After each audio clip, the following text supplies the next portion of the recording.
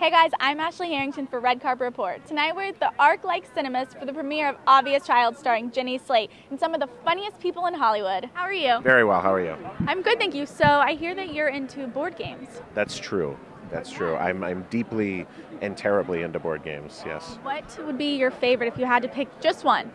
It's unlikely that you've heard of it, but it's called Die Macher. It's from 1986. It's a German board game by Karl-Heinz Schmiel. Sure, right?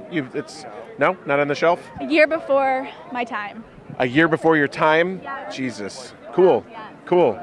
Cool. Pretty sure my parents didn't play that. They're not really. Yeah? No. What about one that I would know? Do you have a favorite? Sure.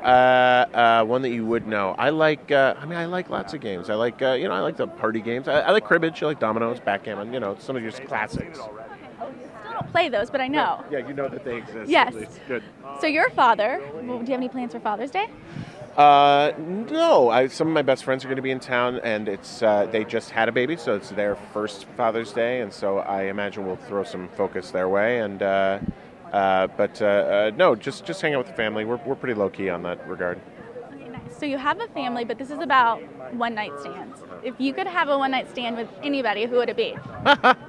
If I could have a one night stand. Dead or alive? Dead or alive. Great. I probably should stick to dead for safety. Yeah, right. No, copy that.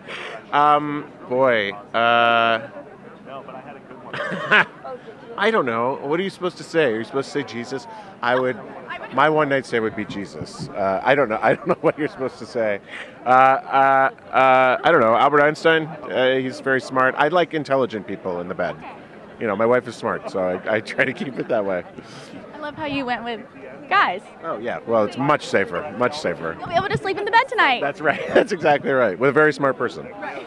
So can you tell us anything about Mad Men? Hey, how you doing? I can tell you that it is going to be over so soon, and I like it a lot. I like what they did, and I think that people will not be disappointed. Awesome. Well, thank you so much. Have a great night and have a great Father's Day. Thank you. Well, that's it for tonight. Be sure to like, subscribe, and leave me a comment letting me know what your worst date was.